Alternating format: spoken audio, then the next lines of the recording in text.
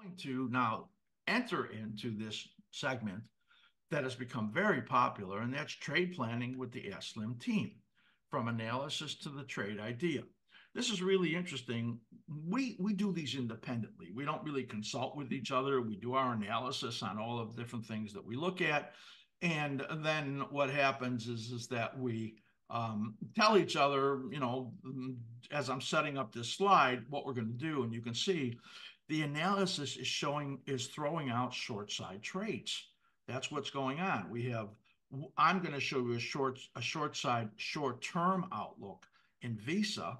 And Ari and Katie and Matt have intermediate term outlooks, and that's on KRE and KHB and HD. So I'm going to lead it off. Matt will be our anchor on this. And let's switch over to our analysis now, looking at the chart of Visa. So this is Visa, and this is a great look at the way we do analysis. And again, I'm going to reiterate, what's coming up is a special on our cycle analysis workshop, which if you're ready to dedicate the time and make the investment, it's going to change how you look at markets in a big way. You can see on here on the bottom, these are cycle brackets. These are the way we look at the rhythms in the market, or the heartbeat in the market. You can see that what this tells you is there is a repeating rhythm. And you can see that here on the weekly chart as the rhythm follows. And right now we are in the corrective or declining phase right over here. There's a bottoming phase, as you can see right in here, a rising phase, and the peaking phase, and then the declining phase or corrective phase. It's really corrective when you have an uptrend, and the trend is established by the higher peaks and higher troughs that you see in here. And the timing in here says that mid-May is the time when this downside is likely to come to completion, that trough being formed. Now you can see here on the daily chart right over here that this cycle here is pointing out to, well, mid to late May. So this is where there's a synchronicity in the troughs that are formed in here. And you can see the momentum. Now, this is our reversal scout. This is our proprietary indicator for level 4 members. And you can see where it turns up here, it kind of tells us that the bottom of that cycle had occurred. And here where it turned over and you get the shooting star and the evening star, that's telling you sellers are there and the momentum has turned down. That tells us that there is a problem right in here for this stock for the next number of weeks. Right now, it looks like about 6 weeks, five to seven maybe, of further declines. Now, when I look over here at the daily chart, and I do want to blow this up so that you can see it a little clearer, here are the cycle rhythms in the daily chart. There's a dominant cycle and a minor cycle in there.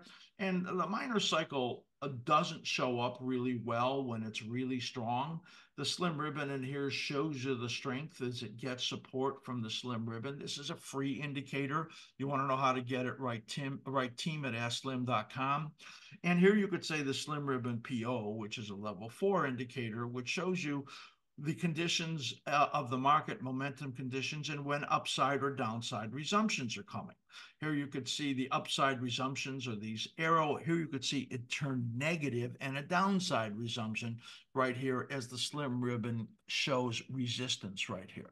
So this is that minor cycle that we're talking about. And what I'm looking at in my analysis is a short side opportunity right up here. This is the resistance that comes from the retracement levels from this peak to this low so far.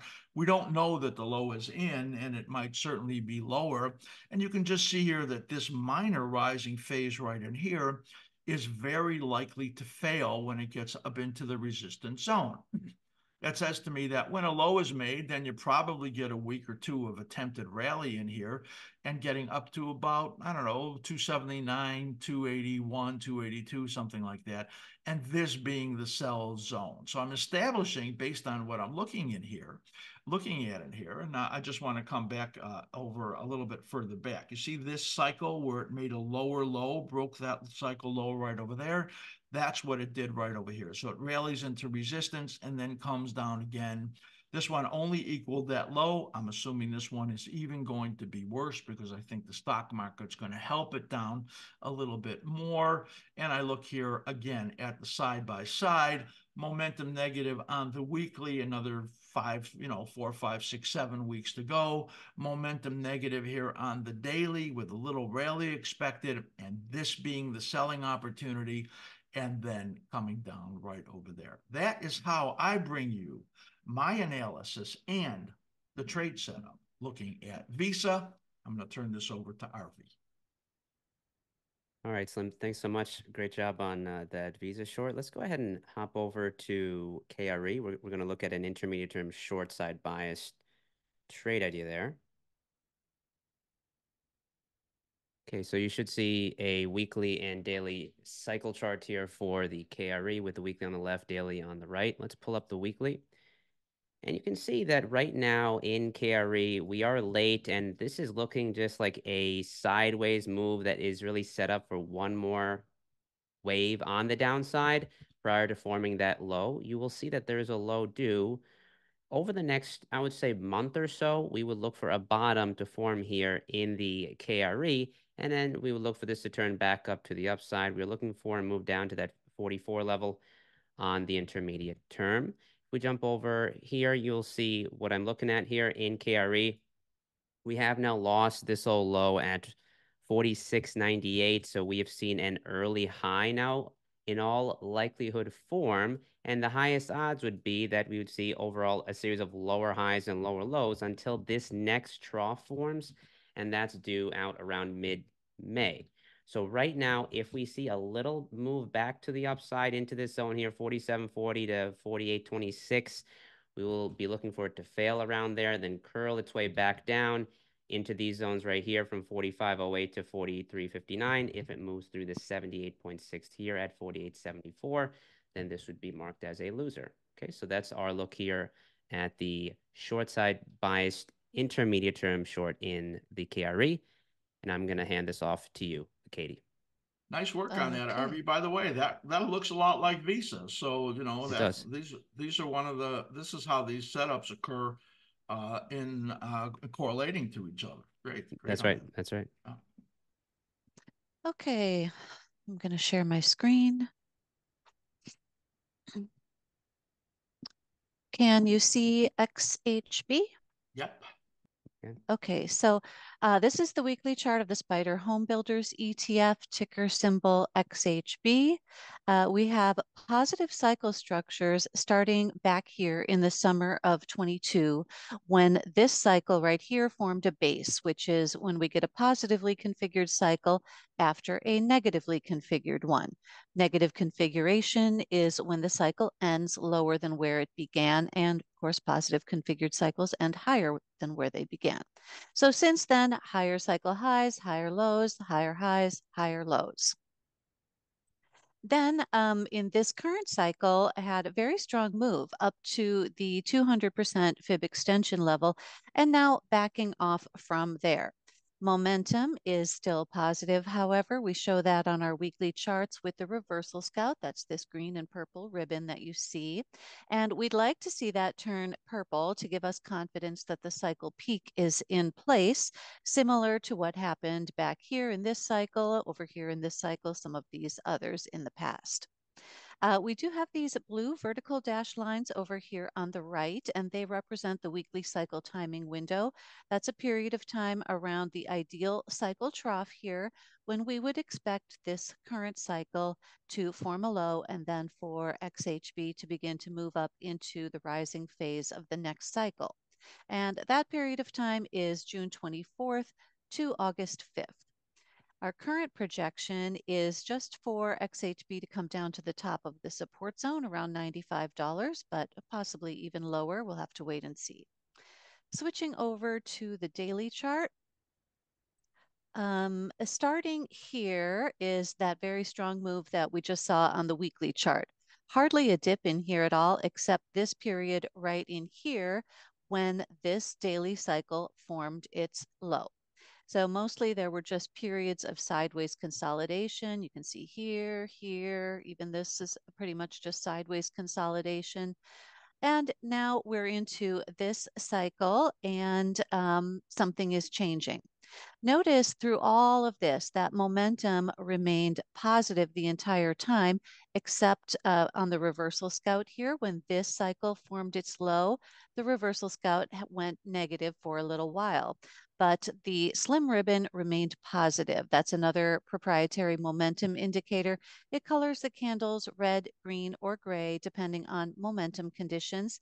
And it also colors the slim ribbon PO, which I have down here. And you'll notice that it was green here throughout and giving many momentum resumption signals. So as I mentioned, something has changed now. Our reversal scout has turned negative. I can zoom in a little bit so it's easier to see. Reversal scout has turned negative and the slim ribbon has gone from positive to neutral. XHB is threatening this cycle low support. So based on this price action and these deteriorating momentum conditions, I created this resistance zone here using this high up here and the current low. And we would expect rallies up into this area to stall and fail and turn back down. So if XHB were able to hold above this minor 78.6% fib at about 110.22, it would have repaired itself and we would no longer have a bearish bias. But keep in mind that if XHB continues to move lower, then these resistance levels will also move lower. So in terms of option strategies that we could employ using the current analysis, my preference would be something like a diagonal spread, which is we would have a long put out in a later dated expiration cycle, probably the July monthly expiration, and then a short put in a nearer dated expiration cycle. That short put would be able to be rolled several times to keep collecting additional credit, and that reduces our cost basis on the long put. So I will be creating a trade idea video for our level 3 and 4 members and demonstrating that on the Tasty Trade platform, how to set up a diagonal spread properly. So if you would like to see that video, please do consider becoming a level 3 or 4 member. Off to you, Matt. All right, that was great. Great work, team. Okay, I'm going to share my screen. We should have HD up. Okay, so as Slim mentioned, in my trade planning segment here, I'm going to review Home Depot, symbol HD, with an intermediate time frame outlook. I have a short side bias, looking at the next 4 to 8 weeks. So what I'm going to do is I'm going to step through the core trade planning questions and utilize the askSlim methodology to answer those. So the first one, which is critically important, is we want to understand and we want to define what our outlook period is. So we've done that, looking at an intermediate time frame, the next 4 to 8 weeks. So my primary focus will be on the weekly chart, but I will use multiple time frames to assist with going deeper into the analysis and the overall trade planning process. Now, number two, in terms of key questions to ask when you're building out your trade plan, is what is my directional bias? So at askSlim, we have a methodology that combines cycle analysis, momentum analysis, swing high, swing low analysis to help us form a complete sum of the evidence. So I'm going to step through that directional bias, some of the evidence right now. And what I'm looking at here is, again, the weekly chart, and I'm focused on this dominant cycle, which is made up of 3 minor cycles. And HD has been just tremendously choppy prior to this dominant cycle, which you can see here. We did have a breakout, and it did form a new higher high, which then gave it a positive cycle structure, and we really had a tremendous run. However, something has changed here over the last about 4 weeks. And number one is you can see here that our reversal scout, so this is our momentum indicator, has rolled over and gone negative. That is a warning, a firm warning sign to us, indication of a cycle peak. So if we have a cycle peak in place, then in theory, we should not see another cycle high. And in terms of additional technical evidence, is suggesting that we have more of a bearish intermediate scenario playing out, even though we're still within the confines of a dominant sort of major positive pattern structure. There is an opportunity here on the short side. Further adding to that short side bias is the fact that HD here did break through that minor cycle low support that we had from this minor cycle low here, where it made that next leg higher. So this has been broken this week, likely to close below that, and this continues to add evidence to that overall negative picture. Okay, so now I'm going to look at going to the daily chart to see what other evidence has presented itself in terms of that negative case. So you can see here that we are coming into, or we are in a cycle low timing window. So we are in the meat of the period of risk here where a low is due to form. While HD went into its corrective period, and you can see the reversal scout here on the daily chart went negative, indicating a likely confirmation that a peak's in place and the corrective period is in motion. You can see then that it went into a steep decline, and this decline has then violated the prior cycle low. So we have a cycle low breakdown. This has shifted the positive cycle structure negative. And again, in theory, this would suggest that now rallies, we would look for those to fail. So that's what I'm looking for now, is that there will be a likely rally attempt, but that rally attempt, based on some of the evidence, is likely to fail. We would look for that rally to come up into the slim ribbon. That would be the first area of resistance. And if it can get through there, it'll likely fail in those deeper resistance zones above. And what I'm looking for in terms of the projection zones or target zones is, you can see here I have this black line here is pointing towards a target zone around 335, and then another one, a more aggressive, around 317. So if we got a rally back into those resistance zones, what would be signals that would suggest this trade is a go? Well, you could look, that's where we then go down into these shorter duration timeframes. And on the daily chart, you can see here as one example, the slim ribbon PO suggested a downside continuation. So this is a great tool, a great study to help monitor when there are likely continuations of a dominant momentum or price trend, and a way to then identify new opportunities. I'm going to pull over our multiple time frame grid here. From left to right, we have our weekly chart, our daily chart, and the 2 hour and a 15-minute, but I'm going to focus on the 2 hour chart here.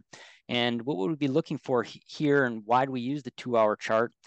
Well, as Home Depot, let's assume that it makes a rally attempt, you will probably see the reversal scout go positive. Maybe the slim ribbon would either go neutral or positive, but as it got up into these resistance zones, we would then watch for one or both of those momentum indicators to roll over and then reverse back into the dominant direction.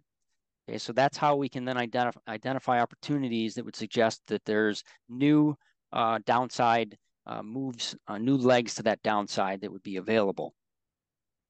All right, in terms of reevaluation levels, so let me get back over to my weekly chart here. Reevaluation would occur if there was a close above this level here around 370.75, which right now is about the 50% retracement of this decline. So right now, these intermediate resistance zones are falling because we do not have a low. But if we do get a low, and this is about the area that I would watch for the resistance, and then if there was a weekly close above that, that would negate this downside or short side bias at this time. And in terms of timing, looking at 2 periods here, these are the cycle low timing windows for both the minor and then the minor and the dominant. So there is a minor cycle low due running around 5.3 to 5.13. So these are important because as you watch for these rallies, then that's where we would start to get a sense of timing when those are going to roll over and then the new lows form. So there's two periods here to watch, 5.3 to 5.13 and then 5.30 to 6.7. That fits in with that 4 to 8 week outlook.